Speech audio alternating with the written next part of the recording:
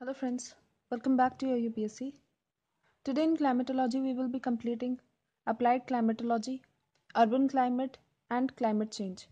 So let's get started. So first we will be completing applied climatology and urban climate, then we will head on to climate change. So let's get started. Applied climatology. What exactly is applied climatology? See, whatever we have studied in climatology is a theoretical part, but applying it in practical or its application in practice is what comes in applied climatology. Okay, so we can simply say that it is the application of laws and principles of climatology for the solution of the problems of environment and society. Okay, so climate actually has both direct and indirect impact on various things. So we will look into its impact.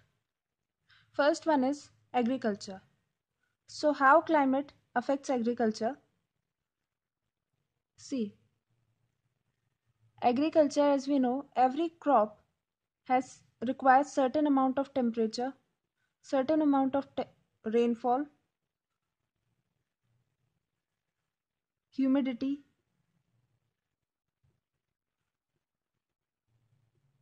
and sunlight. Okay, so these factors are what are governed by climate. So this is how agriculture is dependent on climate. Okay, and climatology, it actually will decide, by climatology we will decide which crop to be grown in which area and at what season. For example, we can't grow the trees growing in rainforest area, okay, like rosewood, mahogany, etc., in the tundra region. Okay, so all these areas have different climatic condition, and according to these climatic conditions vegetation is done. Okay, so this come in applied climatology. Next is precipitation. Now precipitation actually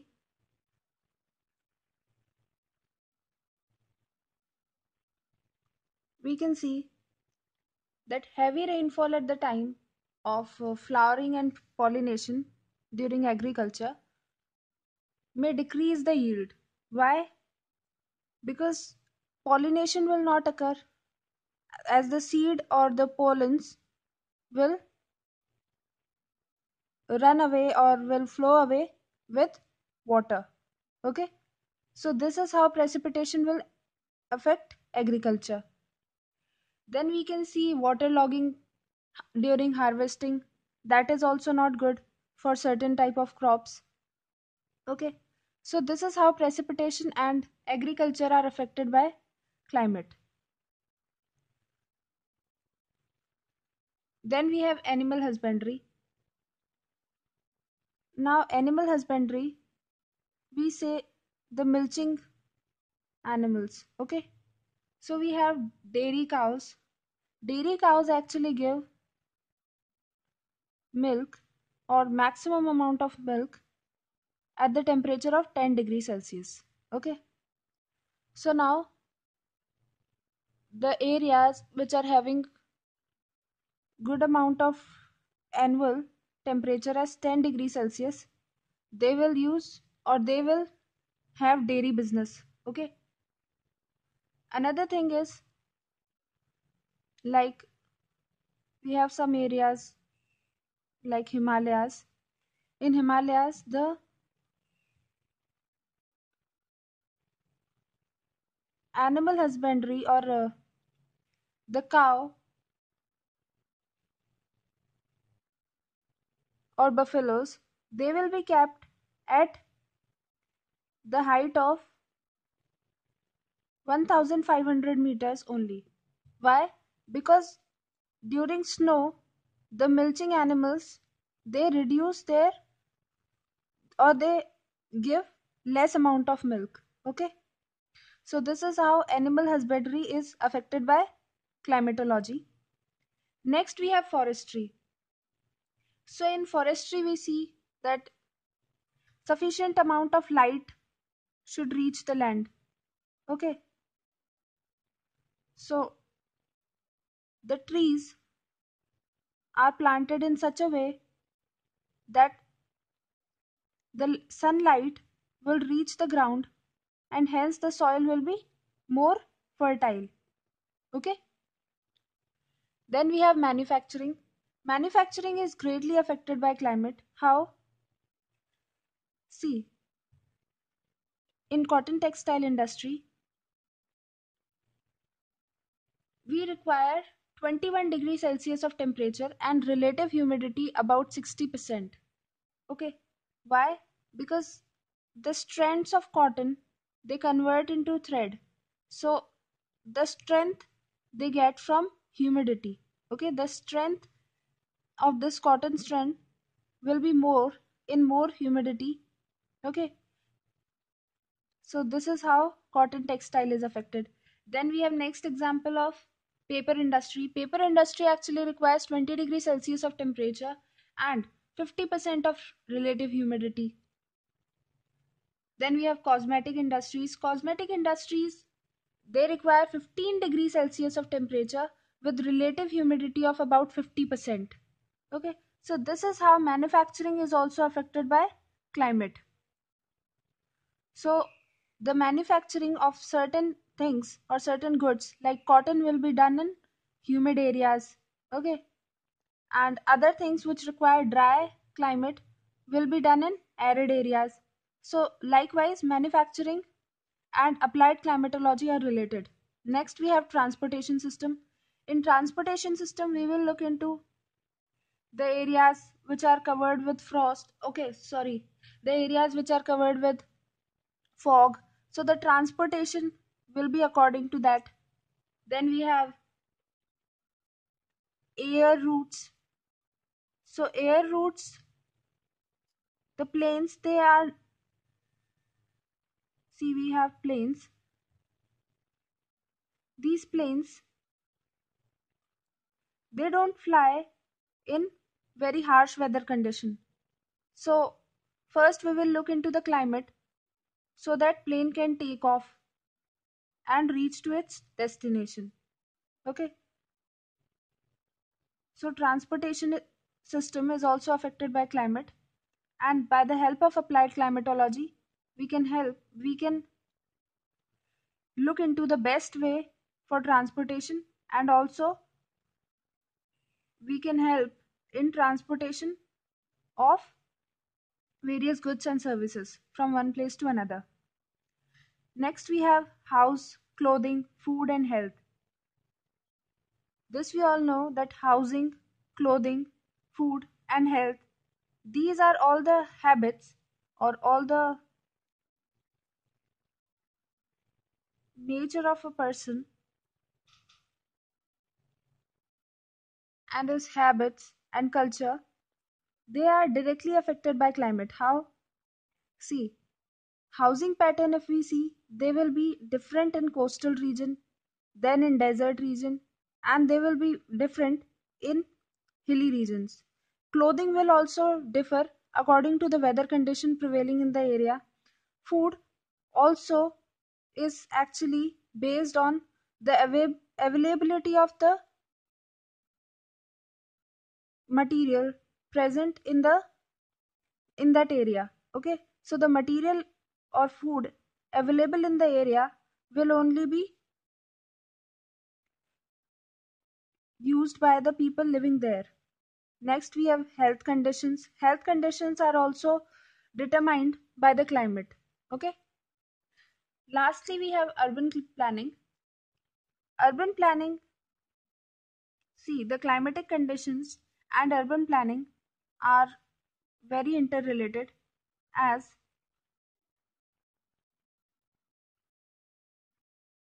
we can always observe that the temperature of urban areas is more than the rural areas. Why? Because heat is trapped in urban areas because we have concrete roads and we have buildings. So they actually trap sunlight, because of which the cities are more having more temperature than the rural areas. Next we can see, because the areas are very closed in urban areas, houses are very closed. Okay, they are like this. We can see the skyline like this in the urban areas. So because they are very closed and compact, we have less amount of humidity,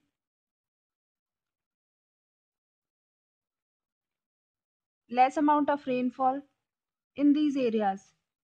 Okay, as compared to the rural areas, or otherwise we will have very high amount of precipitation which will occur suddenly. Okay, so there is very much temperature variation in these city areas or urban areas.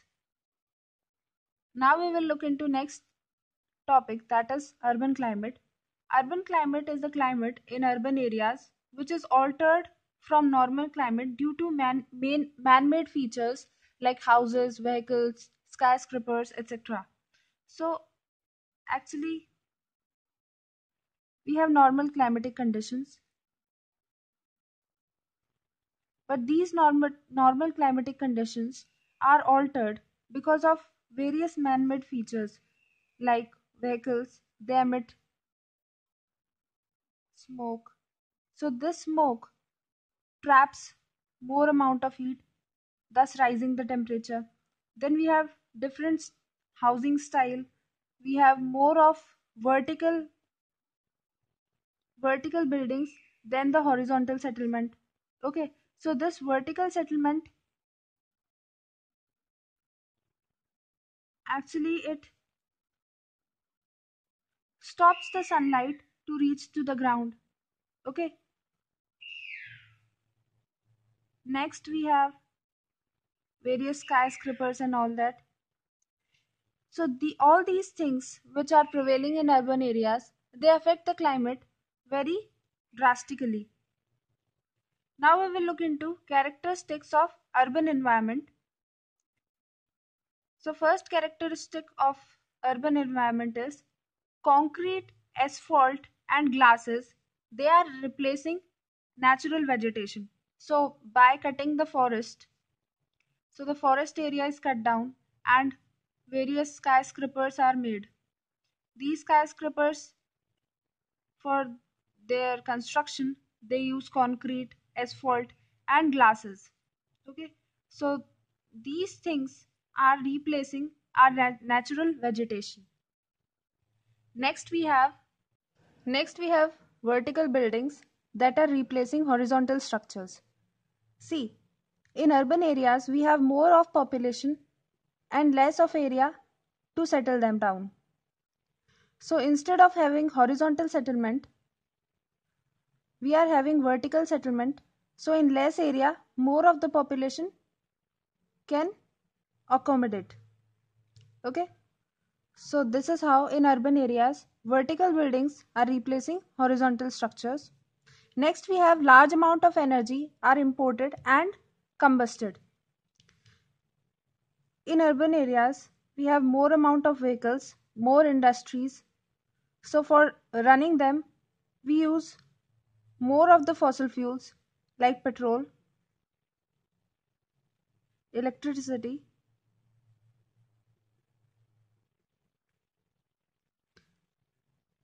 So fossil fuels like petrol, they are imported from other countries and they are in quite large amount and they are combusted. So as compared to rural areas, we have more of combustion of fossil fuels in urban areas. Next, we have combustion of fossil fuels creating high temperature and pollution. Like we studied in previous point, there are more vehicles and industries, because of which we are combusting, or we are using or burning more fossil fuels, and by burning more fossil fuels we are adding more temperature to the environment. Okay, and hence also adding the pollution. Now, as we have done the characteristics of urban environment, now we will look into basic characteristics of urban climate. Now, in urban cities, first we will have low rate of albedo.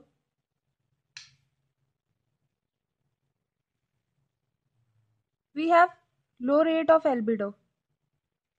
So why we have low rate of albedo? Albedo, we know, the sunlight which is reflected back from the earth surface, okay, directly, is known as albedo. Now, why we have low rate of albedo in urban cities or urban areas? See, we have skyscrapers,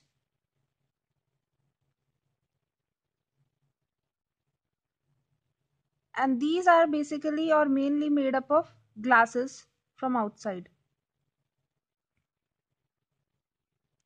So these buildings are made up of glasses. Now what will happen? As the sunlight will reach, instead of getting reflected back to the atmosphere, they will actually be reflected to the other side. Then again to the other side, because of glasses. Now, because of this phenomenon, the sunlight will be trapped inside the buildings, and hence the albedo or the rate of albedo will be less as compared to rural areas. Okay. Now, as the sunlight is trapped inside the building, we will have less amount or low rate of albedo in urban areas. Next, we have high temperature. Next, we will have high temperature. So, because the sunlight or the solar radiations are being trapped inside these areas, so we will have high temperature in urban areas as compared to rural. Because there in urban cities we will have less amount of vegetation and more of concrete. So these glasses and all these concrete, they will actually absorb good amount of sunlight, hence rising the temperature of the area. Then we will have low rate of radiation. Now, because we have taller buildings, the radiation, as it will be trapped in the buildings, we will have less amount of radiation. Then in urban cities, we will have more absorption of energy. Why we will have more absorption of energy? See, the smoke that is released will contain huge amount of carbon dioxide, sulfur dioxide, etc. So these are heat absorbing gases. So they will trap the heat inside them, thus rising the temperature, and hence the energy will be more, the energy absorbed will be more in urban areas.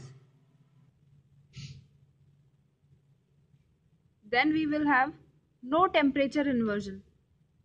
So because of high rising buildings and due to trapping up of solar energy, we will experience very less or no temperature inversion in urban areas.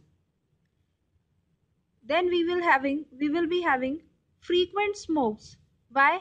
Because during the period of fog,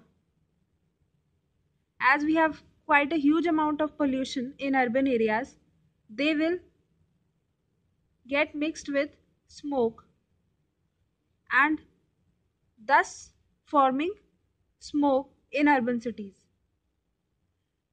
Then we will have heated islands.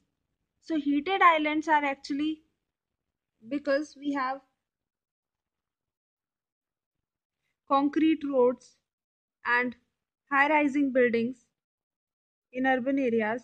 They all will trap sunlight, thus rising the temperature of the area to a quite great extent. And these are known as heated islands. Okay, the best example of this is CBD. Then we have decrease in wind speed. Why will there be decrease in wind speed? Because we have quite high rising buildings in urban areas.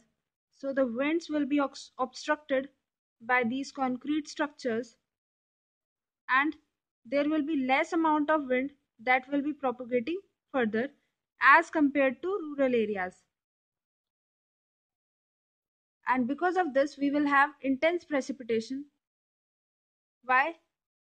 Because as the wind will strike these areas, if it is containing humidity, it will form clouds and precipitate. And this precipitation will be intense.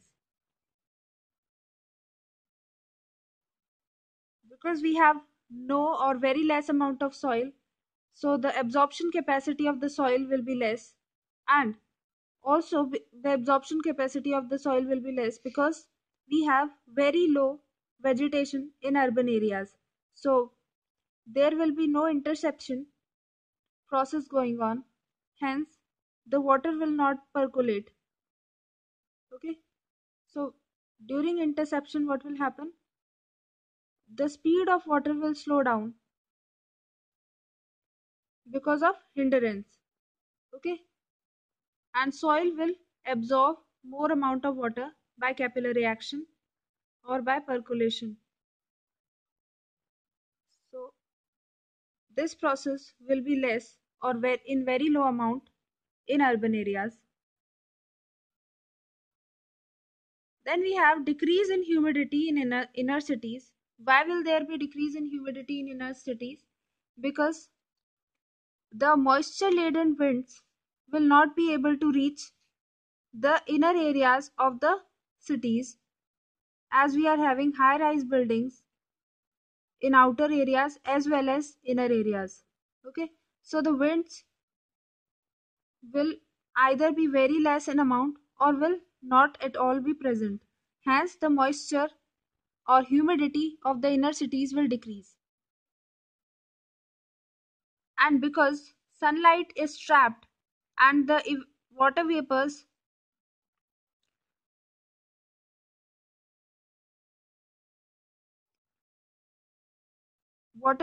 require sunlight to be formed. Okay, so the surface area will not get enough amount of heat to evaporate to for the water to convert into water vapors, so the rate of evaporation will be less, and because the soil will have lesser moisture, so as compared to the rural areas there will be 50% less evaporation in the urban areas. And because of smoke there will be low visibility in urban areas, as we can take example of Delhi.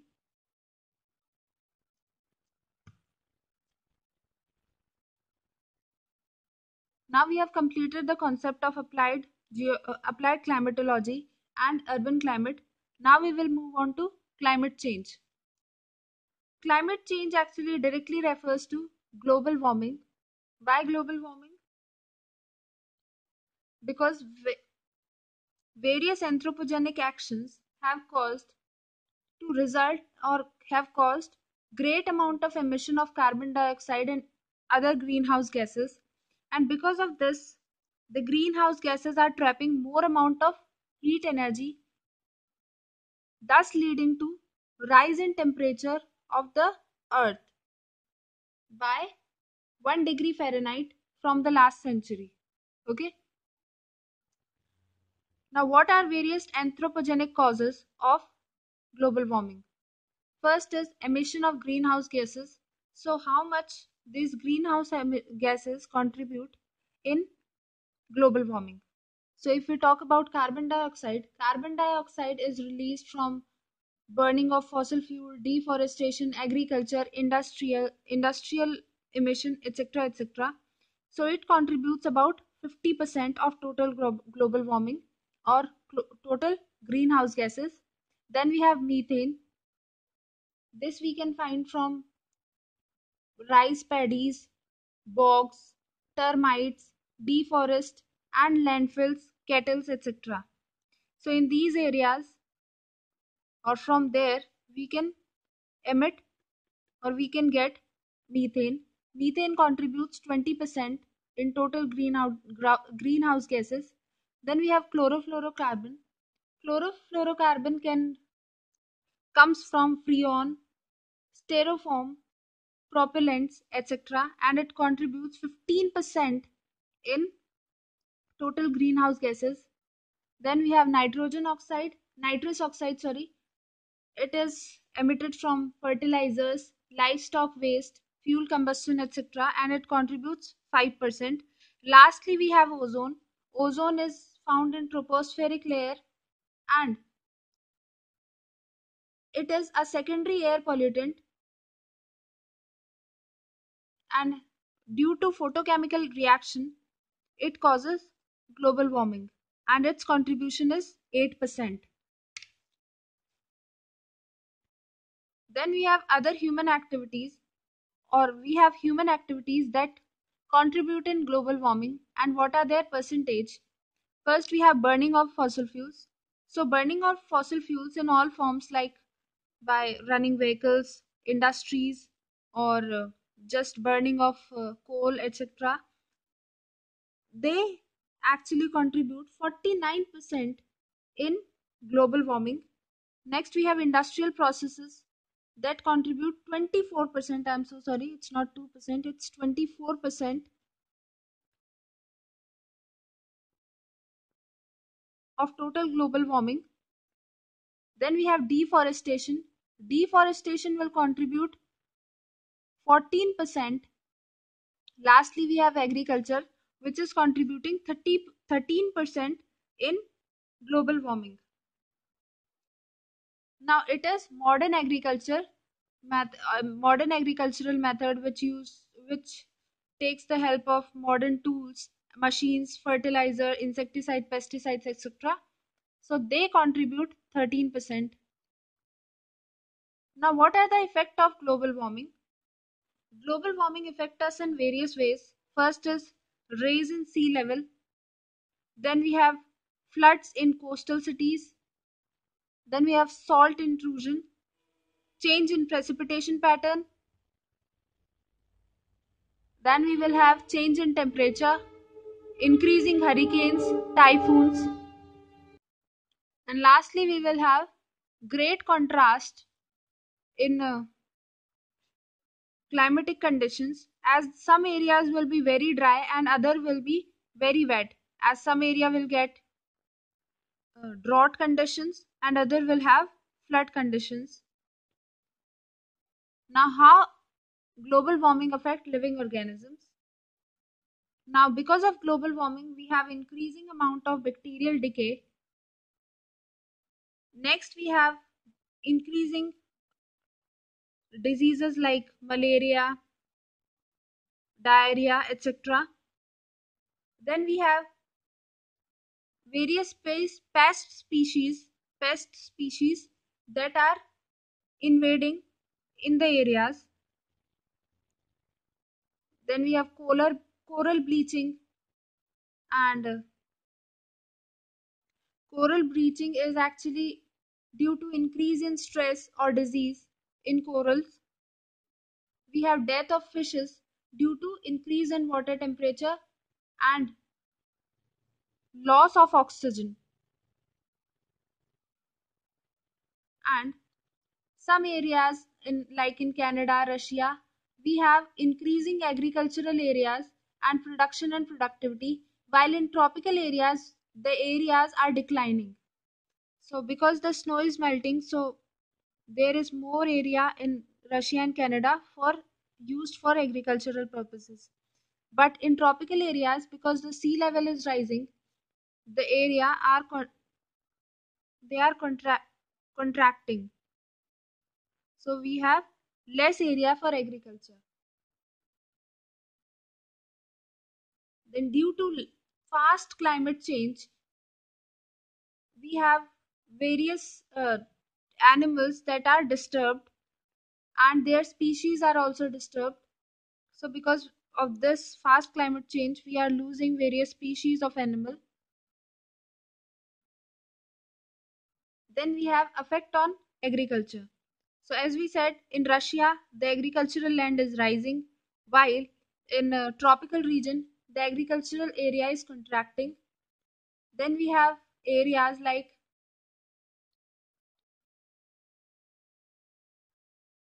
various areas which are producing more, which earlier used to produce less, and because they are producing more, the trade pattern of grain or cereals are changing.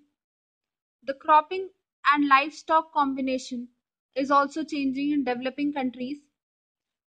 Now we have effect on agro-based industries and trade, and also because of change in climate, temperature, due to global warming, food, clothing, shelter, and way of living of people in different area are also changing.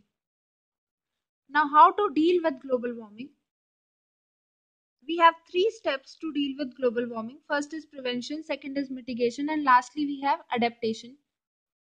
So, prevention of global warming, there are various meetings that are held worldwide. For example, Kyoto Protocol, which was held in 1977, which actually gave a legal binding timetable to cut off the emission of greenhouse gases. Nextly, we have alternatives. We have to find alternatives of hydrocarbons and use them. And then we can plant more and more trees which can trap carbon dioxide so that global warming can be reduced fastly. Now, how can we mitigate from global warming? First is by planting forest or by increasing forest planting. Then pay tropical countries for keeping forest. Now tropical countries, because they also want to develop, they will cut their forest.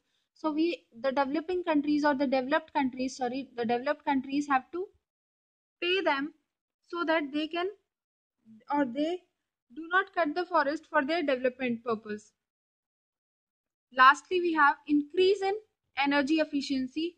So if we increase the energy efficiency, then less amount of fuel can do more amount of work. Thus we will emit less pollutants in atmosphere, and thus global warming will be reduced. Now how can we adapt from global warming? Adaptation methods are: first is dike and levees. Dike and levees in coastal areas. Now because the sea level is rising, we can make man-made boundaries, high rising walls, so that the water cannot come inside the settlement area. Then we can plant drought resistant plant and trees so that the soil may not be eroded in the desert areas. Okay, so this is how we can prevent, mitigate, and adapt with global warming. With this, we complete our climate change. So that was all for today, guys. I hope you enjoyed today's lecture. Let's meet in our next class. Till then, take care and have a nice day.